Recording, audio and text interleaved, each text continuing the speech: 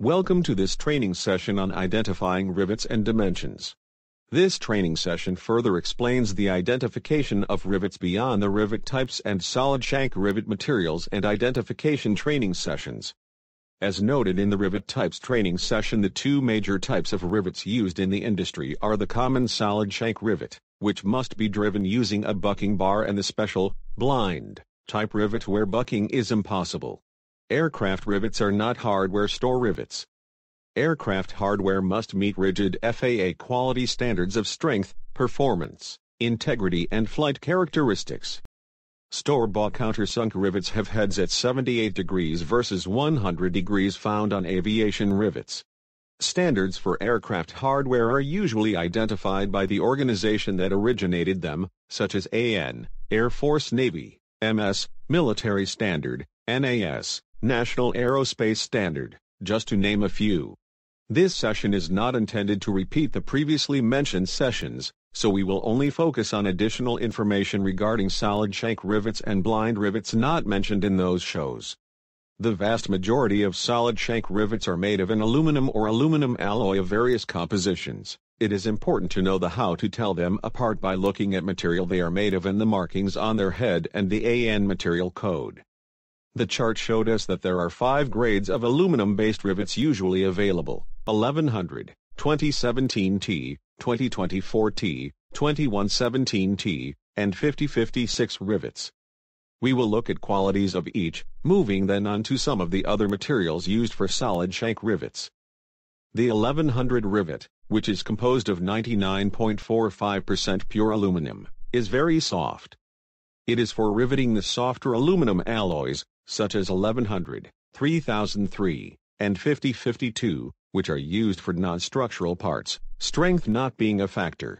The 2117T rivet, called the field rivet, is very popular for riveting aluminum alloy structures. The field rivet is in wide demand. It is ready for use as received, needing no further heat treating or annealing. It has a high resistance to corrosion. The 2017T and 2024T rivets are used in aluminum alloy structures where more strength is needed than is obtainable with the same size 2117T rivet. These, called icebox rivets, are annealed and must be kept refrigerated until driven. The 2017T rivet should be driven within 1 hour and the 2024T rivet within 10 to 20 minutes after removal from refrigeration. The 5056 rivet is used for riveting magnesium alloy structures because of its corrosion-resistant qualities in combination with magnesium. Other materials used for rivets are steel, copper, monol, a nickel-copper alloy, brass and titanium. Mild steel rivets are used for riveting steel parts. The corrosion-resistant steel rivets are for riveting corrosion-resistant steels in firewalls, exhaust stack brackets, and similar structures.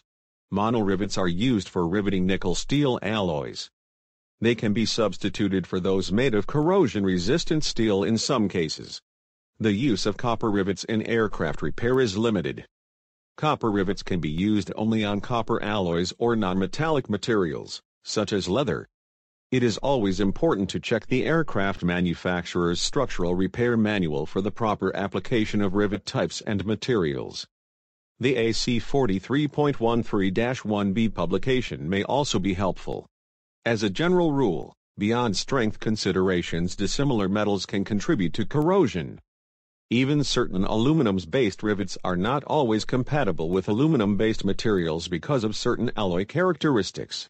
Group A alloys are considered safe with each other and Group B alloys are considered safe with each other. Solid shank rivets part number reveal a lot. The part number AN 47083-5.